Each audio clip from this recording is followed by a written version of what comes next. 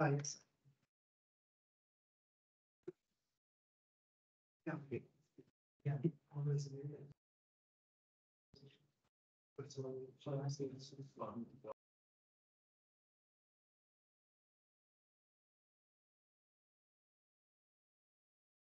Is that other one not working? Oh, there it goes.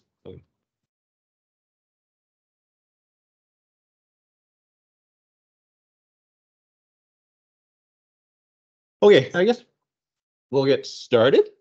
So I'm going to try something different for recording the videos. I'm going to try to record it from Teams directly instead of using the console here. Hopefully Teams will be more reliable. So you have a quiz on Friday. So it's in here, pen and paper. You can write in pencil if you want to, I guess. So the topics are listed here. So basically it covers up to last Monday, I think. So the lecture on the 29th. So we need to, or more or less everything that's up, everything that up to and including the material from assignment 2, more or less. The relevant notebooks are listed here if you want to know exactly which notebooks that cover the material. There is a quiz from last term that's been on queue since day 1. So if you go to content, assignment, and quiz solutions, you'll find last term's quiz. You'll also find later today assignment 1 solution, and I guess later on Wednesday or something like that, or Thursday, you'll get the assignment 2 solutions as well, if you want to see them. Any questions about the quiz? Yes.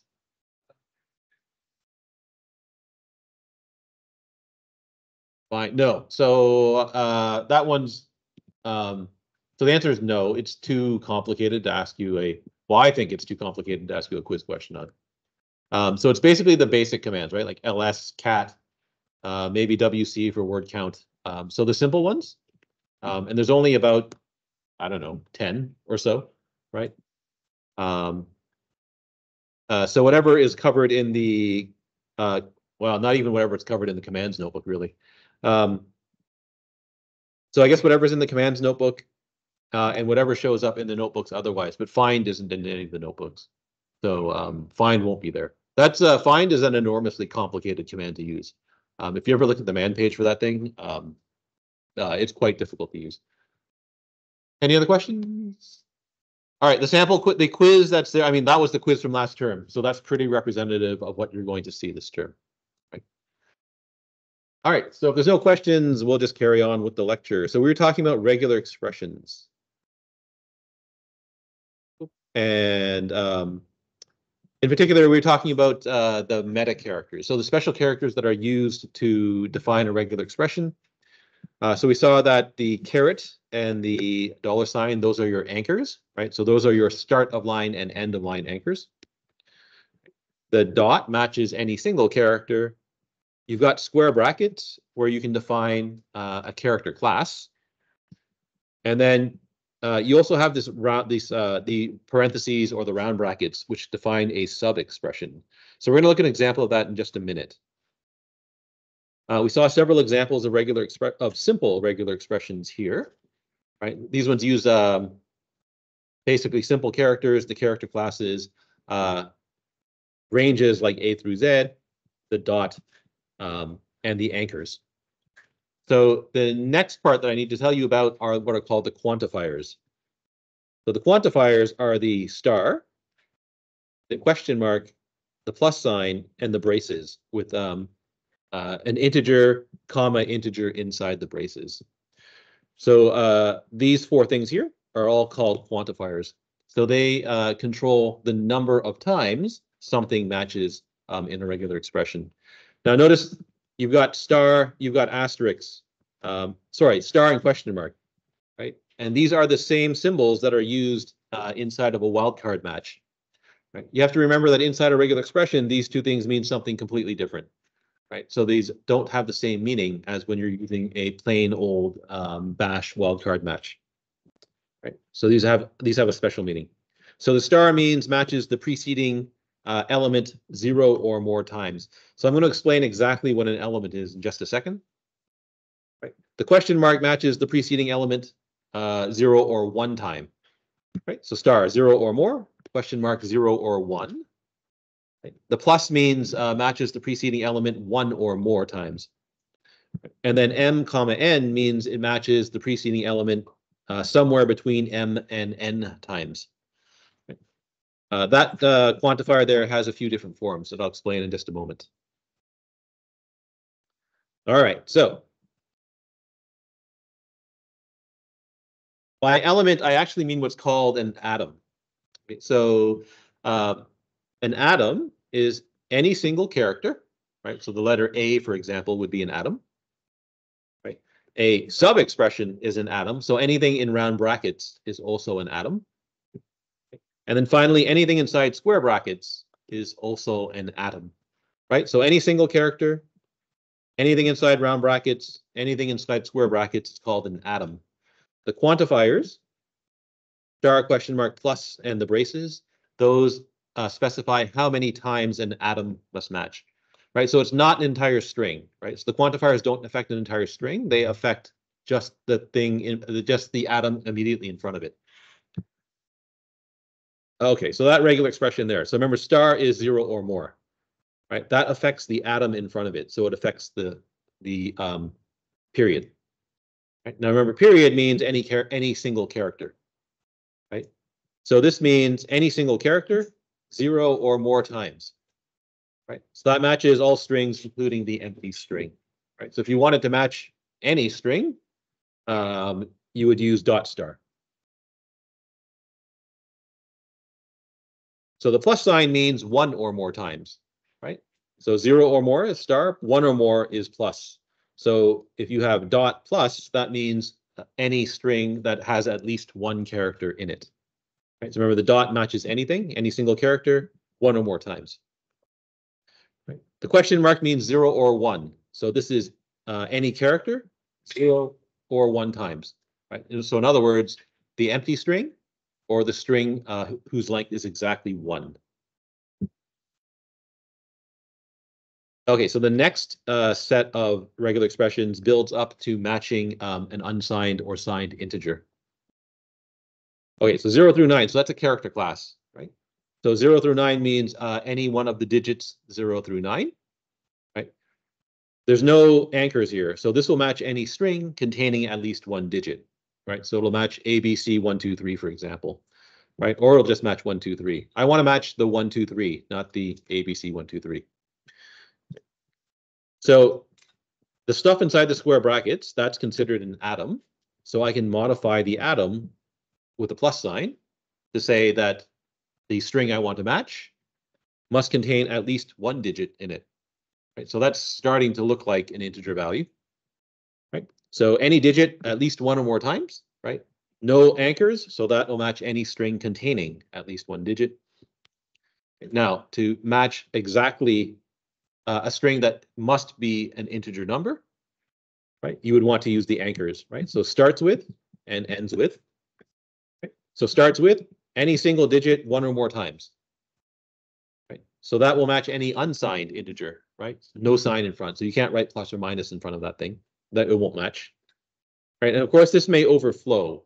And there's no good way to write a regular expression that guarantees the number won't overflow the range of the whatever integer type bash happens to be using. Right? You can quantify the number of digits that appear, but you can't quantify the range easily. All right, so what if you want a signed integer? So now you have to allow the plus and minus sign. Right? So the minus sign is easy. Right? So this one starts with the minus sign, 1 or more digits, and then ends. Right? So that's any negative integer. If you want to allow the plus sign, right, then you can write square bracket minus plus and then question mark. Right? So remember, question mark is 0 or 1. Right? That's a character class. Right? So that means the minus sign or the plus sign, 0 or 1 times, followed by 1 or more digits. Right? So that really is any unsigned or signed integer value. Right? Again, you can't control the magnitude of that number at all with a regular expression, but at least you can control the characters that appear in that regular expression. Now, if you don't like the 0 or 9, then you can use the POSIX predefined character classes, right? So remember square bracket, colon, digit inside.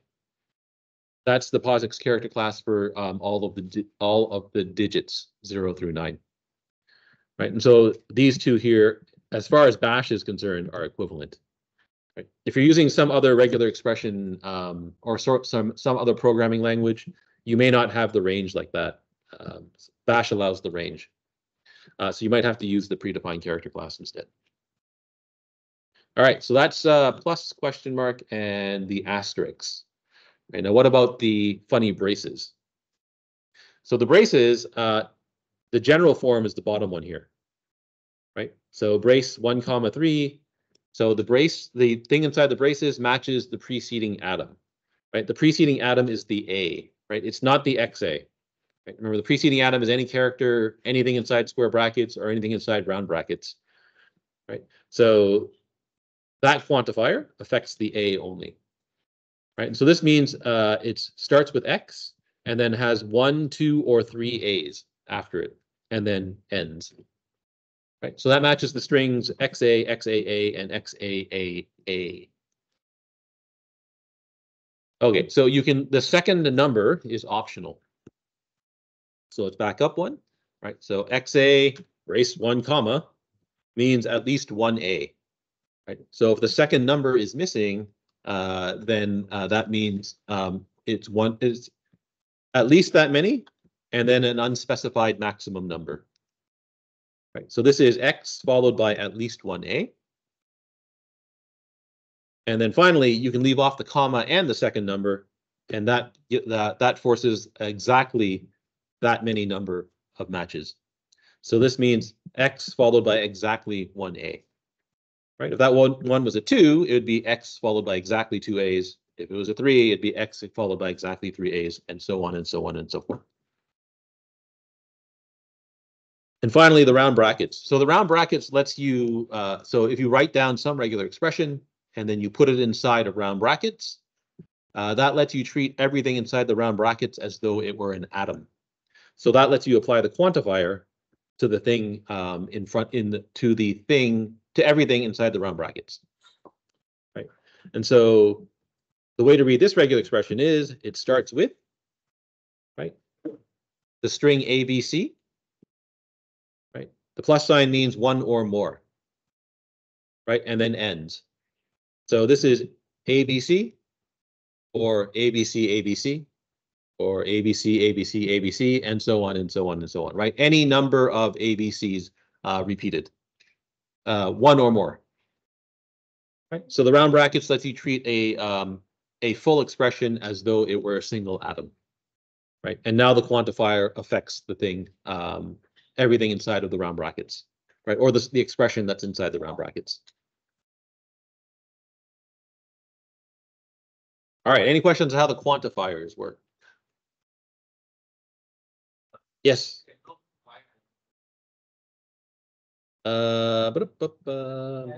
Here, that one right there. So actually, all of these could potentially overflow. So you don't actually know.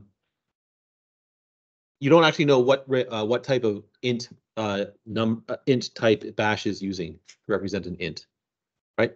So you don't actually know what the maximum value is, which means you don't know how many digits are in the largest int that Bash can represent, right? And this thing here says at least 1 digit, but an arbitrary number of them after the fact, right? So you can write a 1 followed by 100 zeros. That's going to overflow the range of int in Bash for sure, right? Because Bash doesn't do arbitrary precision int. And so that can overflow, right? So you can determine whether or not something's an integer, but then you have to do something else to figure out whether or not Bash can actually use that as a regular int. Yeah. You just don't use that as an integer, keep that as a string, it'll work. Oh yeah, so everything's a string in Bash, right? It's not until you try to use it as an integer where bad things happen. Yeah, right. Normally you wouldn't run into this problem. So normally you would not try to write a Bash program that could deal with large ints. That would be an unusual application of Bash. Yeah. Remember, Bash is not really a general purpose programming language, right? It's meant for interacting with the operating system. Okay, finally, you can combine regular expressions using the vertical bar. So the vertical bar is basically OR. Now, the way the vertical bar works is also a bit strange. So you have to be very careful about the rules around with the vertical bar. It's very confusing to figure out how this thing works, right? So the vertical bar affects two regular expressions, right? So it doesn't affect two atoms. It affects two regular expressions. Right. So you need to consider what is the regular expression before the vertical bar and what is the regular expression after the vertical bar in order to understand exactly what this thing is doing. So if my regular expression is A vertical bar B, right? The regular expression before the bar is A and after it's the B, right? So what does A mean on its own? It means matches any string that contains an A, right? The B on its own means matches any string that contains a B, right? So if you combine these two together with OR, right, then this matches any string containing an A or a B, right? So it'll match the string aardvark, and it'll match the string baboon, right? But it won't match the string, I don't know, caught, right? Because there's no A or B in caught. All right, so here's another example. So again, remember the vertical bar affects the entire regular expression, combines the regular expression before and after, right? So that regular expression there, the part before the vertical bar is the caret B, right? So remember, starts with a B. Right? The part after the regular expression is CAT and then ends the string, right? Or ends the line, sorry. So that is ends with CAT. So that matches any string starting with a B or ending with a CAT. Okay, so here's another one. Starts with a B, right? The part after it is starts with a C, ends in AT, right? So starts with a B, any string that starts with a B, right? Or any string that starts with a C followed by AT, right? So that matches any string starting with a B or the string cat, CAT. And then finally, this one here. So that one there is a bit strange. Normally, you just write it as you would just write it as caret CAT. You wouldn't use the round brackets. The reason the round brackets are here is because of the next example, right? So the next example lets you match bat or cat, right? So to do that, right, you have to remember that you don't want to affect the AT ends, right? So you don't care about the AT and then the anchor at the end. What you care about is the first letter, right? So you care that it starts with a B or starts with a C, right? Then that's all followed by AT and ends the string, right? So starts with a B or starts with a C, followed by AT and then end the line, right? And so that gives you the strings bat or cat, right? Now, of course, you could have written this in a completely different way, right? You could have written this as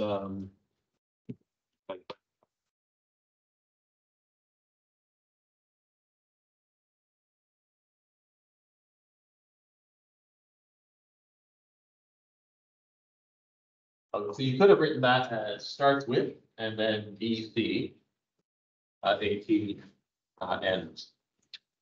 Right, it's arguably clearer, but this example here actually explains what's going on if you're using the vertical bar.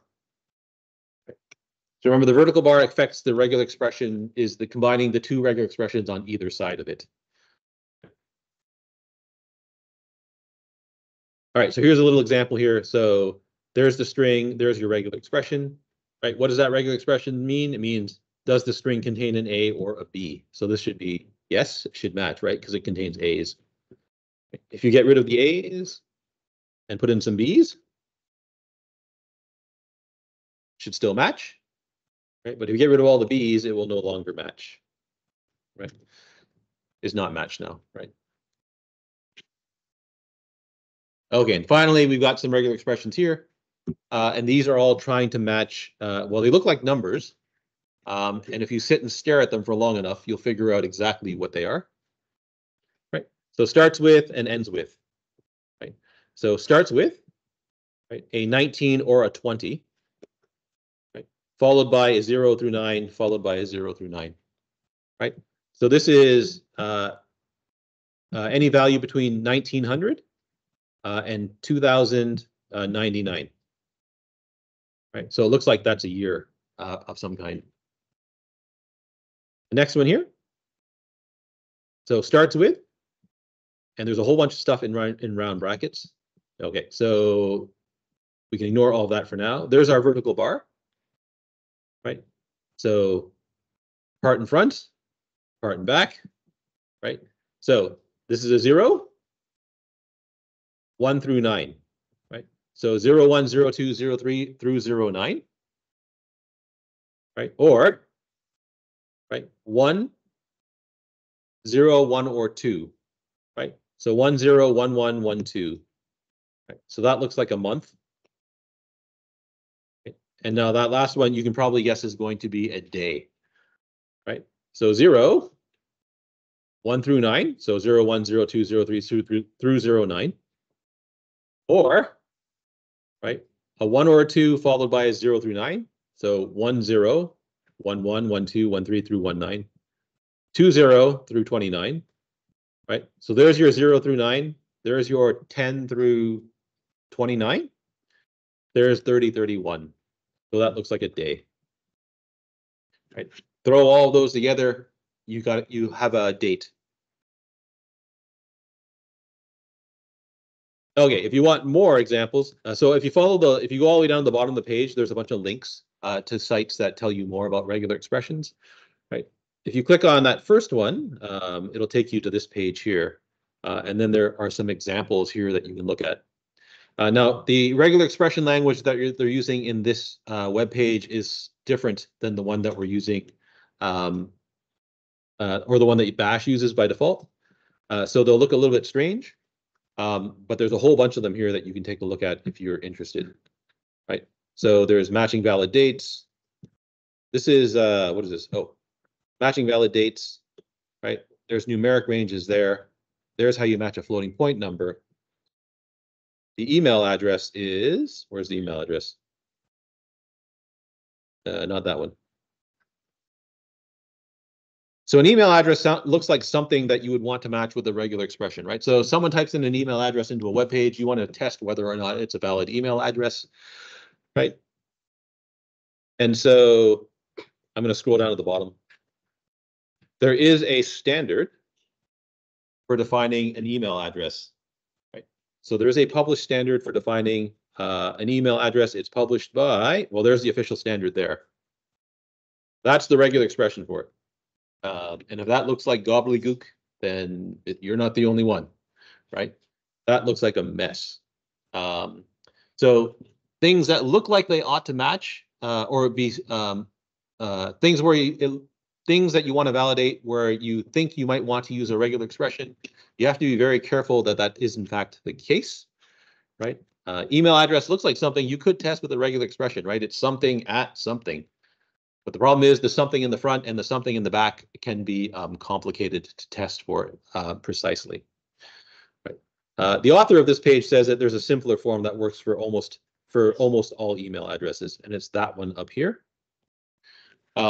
And then he goes on, or he or she, I'm not sure who wrote this page, goes on to give a lot of advice about using this particular regular expression. Yes. The percent sign? Oh yeah, the notation that's used here is different than the one that we're using. So you'll have to go through their tutorial and figure out what they are. So things like where's percent? Is there an easy one to figure out? The percent sign. Oh, there. Yeah, I'm not sure what that's in there for. You'll have to read their explanation. I don't actually know what characters are allowed in a valid email address. So you'll have to read the page and figure out what the details are. So obviously, I'm not going to be asking you anything nearly anywhere near having anywhere near that complexity, right? We're only going to be using relatively simple regular expressions. Now, the reason regular expressions are useful in Bash is that there are many, many tools that understand regular expressions. So one of the standard tools is this thing called grep. Right, so grep is Global Regular Expression Print. And it's one of very many programs that use regular expressions or are capable of using regular expressions. So what grep lets you do is it lets you search a file or files, or it will read standard input, and it will look for lines that match a regular expression. We're using POSIX extended, so technically you should pass in -big E as the option when using grep. Otherwise, it uses regular, the POSIX regular expressions instead, not the extended. So the way you use grep is grep. I guess we should use -E. There are additional options that you can use. Right, there's your regular expression, right, and then one or more files to search. Right, and so every line in these files that matches that regular expression will get printed to standard output. Okay, so here's some simple examples.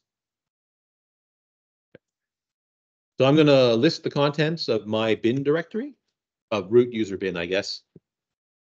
Send that to grep to look for all files that contain the word zip.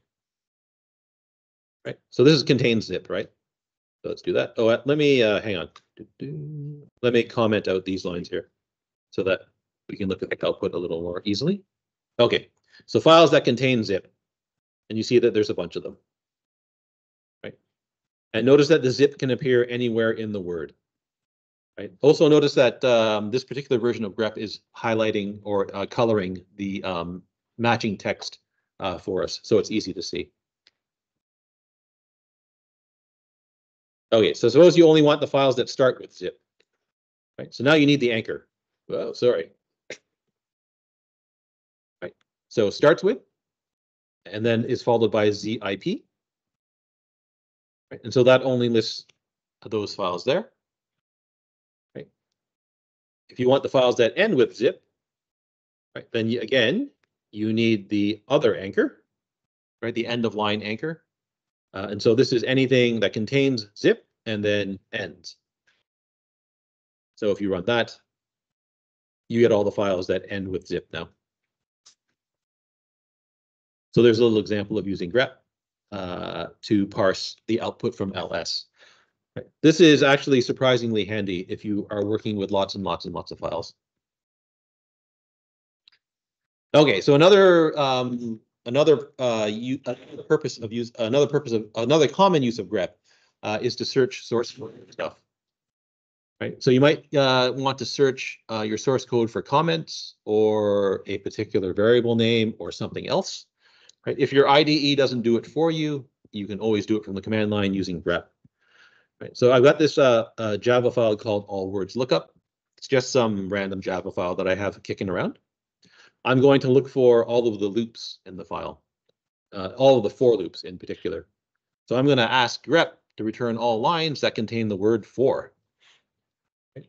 So if we do that, right? Notice grep prints out the n option prints out the line number, right? So if you're searching for if you're searching source code, this is handy, right? You can actually find the exact line number where this thing occurs.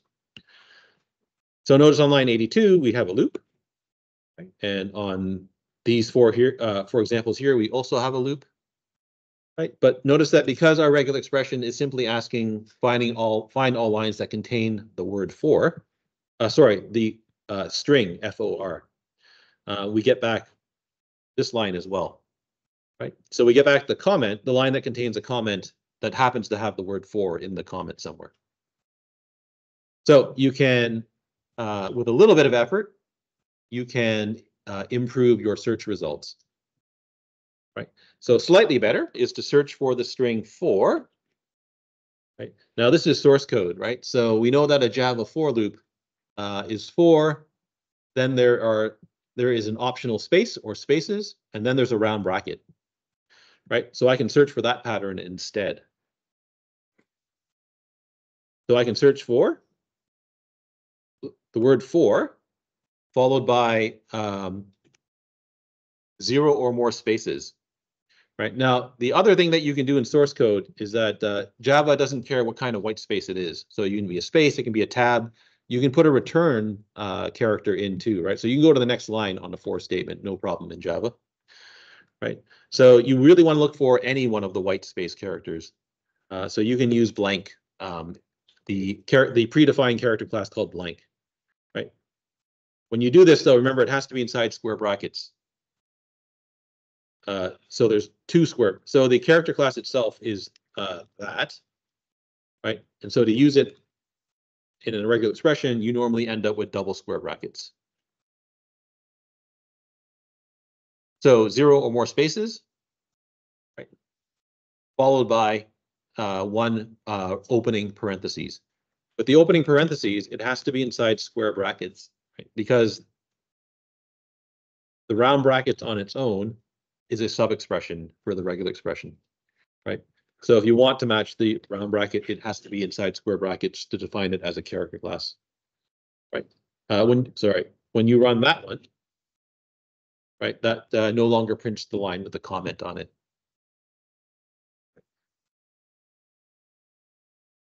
Okay, if you don't, so if you want to look for anchor tags in your HTML document, if you don't know what HTML is, that's fine. The anchor tags these are the things that you can click on in a web page. They start with the less than, followed by an A, followed by a space. Right? And so you can search for all of those in your web page. That'll give you all your anchors. If you like playing word games, so in particular, if you like doing crossword puzzles, you can use grep to help you figure out crossword puzzles. So if you have this says the spell program, but I don't think that's true. I forget exactly what thing you have to install to get this file. If you have that file on your computer, then that is basically a giant list of English, well, probably English words on your computers, right? So that's basically a giant alphabetized list of words. So you can search that file using grep for some sort of pattern, right? So I can search that word of files for anything that starts with any single letter, right? Followed by AK, followed by any single letter, followed by an S, right? And this is the sort of problem that you would solve if you're filling in a crossword puzzle, right? What does that give you? Oh, so there you go. So those are all the words that happen to match that pattern there, right? And that trivializes your crossword puzzle fun. All right, so regular expressions are tough to use, right? They're not hard to use. They're hard to write properly and they're hard to debug, right? Because things that look correct aren't necessarily correct. The other problem with regular expressions is they may match more things than you want, right? So if you're using this as a filter to get rid of invalid inputs, right, it may allow stuff that you think is invalid because it's still matching the regular expression, right? Alternatively, they may be too restrictive. So they may be rejecting things that should be valid, but aren't, right? So regular expressions are useful, right? But you have to remember you don't want to use them all the time, right? And you really want to think carefully whether or not you ought to be using one before you use one, right? So they are very powerful. They're hard to read and write unless you do it all the time. If you find yourself in need of actually writing regular expressions, right, you have to do a little bit more research than what you have just told you in this lecture, right? We've only basically just scratched the surface, right? So you only know how to do the very basics of regular expressions. If you follow those links there, you will find a tremendous amount of information related to regular expressions. So if you're interested in this sort of stuff, hit those links there. And I guess have a good time. All right, any questions about regular expressions? The things to, I guess for the purposes of so if I was to ask you this on a quiz, right? At most, you would be looking at some of the examples from this table here, right? So you wouldn't be asked anything really, really complicated, right? So you need to understand what the basic meta characters are, right? So the two anchors, right? To match any single character, the bracket expression, so the character classes, right? Yeah, and you need to understand at least these two quantifiers, right? So the star and the question mark. All right, so if there's no questions, I'm going to move on to the next notebook. All right, so the next notebook is the loops notebook. Right. So Bash, like most other modern programming languages, has loops. Now, if you look online and you look up questions regarding loops in Bash, a lot of the advice you'll see is that you probably shouldn't be writing a loop. Right. So the idea is that the idea in Unix is that you're supposed to find a tool that can solve a problem, right? The Bash is supposed to be creating a script is meant to be, right? Is meant to be calling certain tools to solve certain problems, right? When you start to write a loop, you're now trying to use Bash to actually solve some problem, right? Instead of looking for a tool to solve the problem. And so there are people who say you should never write a loop in Bash, but loops do turn out to be useful. Right. So there are 4 kinds of loops in Bash. So the for loops you're more or less familiar with, right? They work more or less the way for loops work in Python and Java. Right? The while loop also works more or less the way they work in Python and Java. But Bash also has this thing called until, which is different. So I don't think, so Java certainly doesn't have it. I don't think Python has an equivalent type of loop either. Okay. So until and while. So remember how conditions work in Bash, right? So in Bash, conditions are just commands, right? And then the exit status of the command determines whether or not the condition is true or false, right? So if the exit status of the command is 0, right, the command encounters no errors, right, then the condition is considered to be true, right? If the exit status of the command is not 0, right, so the command encountered some errors, then the condition is considered to be false. Right? So an until loop runs until a test command succeeds, right? And a while loop runs while the test command succeeds, right? So until runs until some condition becomes true, right? And while runs as long as some condition is true, right? So until false loops forever, right? Remember, until runs until that condition becomes true, right? False is the command that always sets the exit status to 1. So that never becomes 0. That loop runs forever. The while loop runs as long as a condition is true. Right? So true is the command in Bash that always sets the exit status to 0. Right? So that loop is also an infinite loop. All right, now don't forget what we learned in the if statement or in the conditional statement notebook, right? The double square brackets lets you test a conditional statement, right? Double round brackets lets you test an arithmetic condition, right? So if you wanted to write an infinite loop here, it's very easy to do so using the square brackets or the round brackets, right? So remember, until runs, until some condition becomes true, right? So A equals B. Now that looks funny, right? So this one's very confusing if you coming from Python and Java, right? Because that really looks like, is the variable A or is the is the variable A equal to the variable B, right? But remember in Bash, you want the value of a variable, you need to put the $sign in front.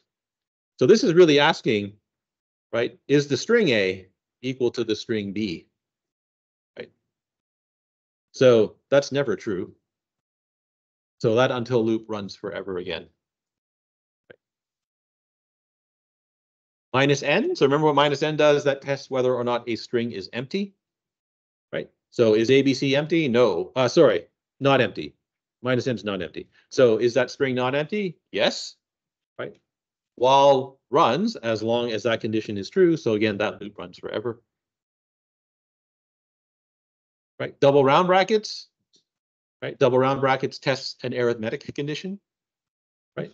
So until 2 is less than 1, right? So again, that's going to run forever, right? Or while 1 is greater than 0, right? That's always true, so this will run forever, right? That's always true, that's always false, right? So that one runs forever, that one runs forever, right? So all of those are examples of infinite loops. Right, now the following are a bunch of examples of counting up to 10, starting from 0. Count down to 0 starting from 10, right? So 10, 9, 8 down to 0. Right. So I'm going to start with count being equal to 10, right? And until the count is less than 0, we're just going to print the count and then decrement the count by 1. Right. So not surprisingly, prints out 10 down through 0. Right. Using a while loop, right? As long as the count is greater than -1, right? Print the count and then decrement the count, right? Notice that you can assign, here I'm using an arithmetic substitution, right?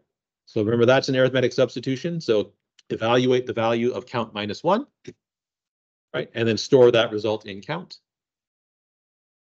Right, here I'm using, this is not an arithmetic substitution, right? This is just asking Bash to do some arithmetic, right? Inside the double round brackets, right? I'm writing count minus, so decrement the value of count. Okay, so an example of a while loop, I think. Yes, an example of a while loop is going to be the Collatz conjecture. So if you don't know what the Collatz conjecture is, it's a mathematical conjecture that says if you start with some positive integer n and repeat the following steps, then n will eventually become equal to 1. Right? So start out with some positive n. Right? So if n is even, we're going to set n to be equal to n divided by 2. Right? So divide n by 2, assign it back to n, and continue. Right? If n is odd, we're going to multiply n by 3 and add 1 to it. Right? Now that turns n in, and assign that back to n. Right? So that turns n into a even number, but it's a larger even number. It's a larger number than it was before this step. Right? So the value of n increases, but now becomes even. Right?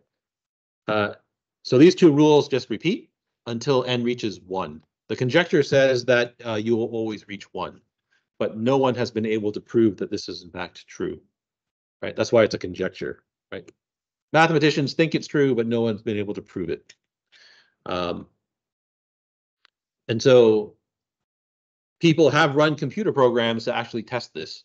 Right? So they've actually tested up to as large as 2 to the power 68, which is a very large number as of 2020. Right? It's probably larger now, but I don't actually know.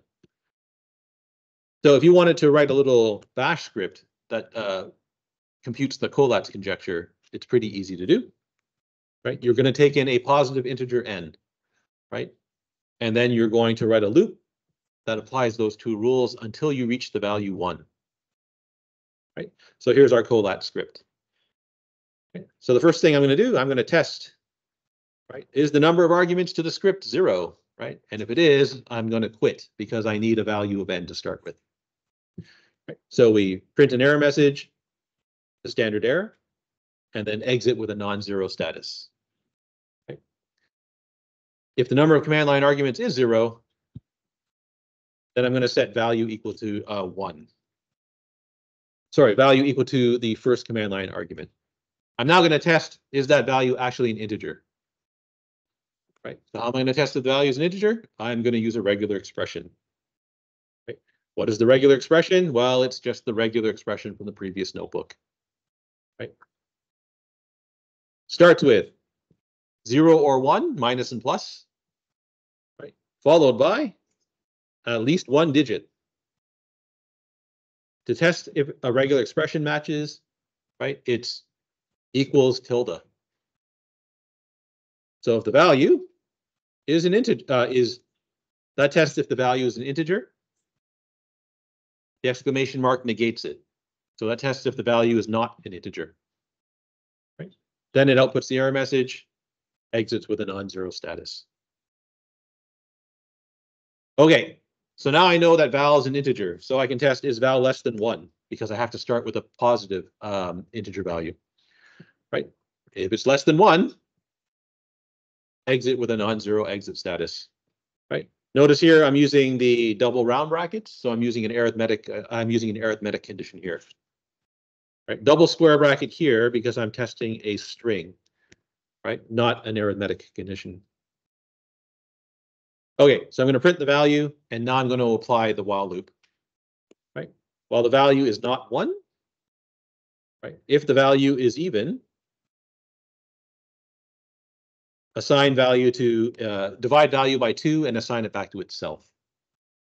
Right, if the value is odd, multiply value by 3 at 1 and assign it back to itself. Right. After doing that step, print out the value to see what we get and keep on going. Right. So if you run the Collat script with a value 27, this thing looks like it ought to. So if you just look at the conjecture, you would say, well, yeah, it's going to eventually get to 1, probably.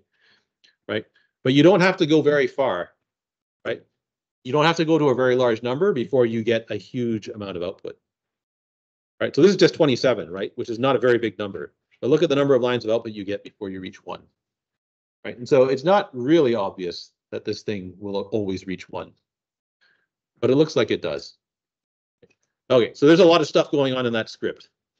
Right, testing for the number of command line arguments, right, printing to standard error, exiting, setting the exit status, testing for a regular expression, testing a arithmetic expression, right, and then doing some writing a loop and doing some basic arithmetic here, right. So it's not a particularly hard problem, but if you can write that sort of thing relatively easily, I would say you're doing very well in this course right now.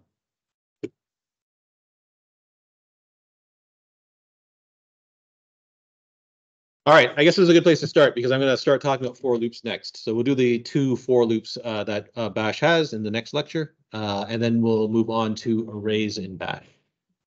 All right, so that'll be for Wednesday. And don't forget your quiz is on Friday.